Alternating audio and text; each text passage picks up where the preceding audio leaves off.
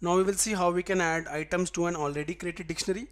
Okay, to add items, create a new index key and assign value to it. That's it.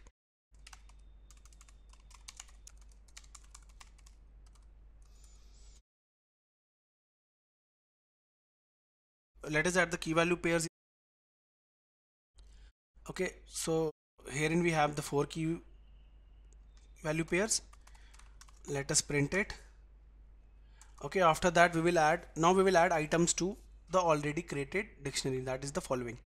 So let's say I need to add a new key value pair, that is rating, a new key.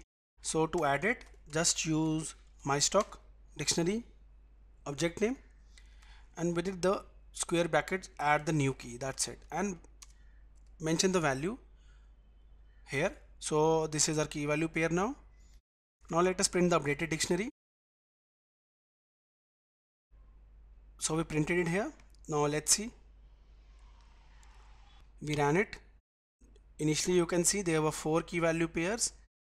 Okay, 3 and 4. Now we have an additional one which is 5 rating 5. So we added new items to an already created dictionary.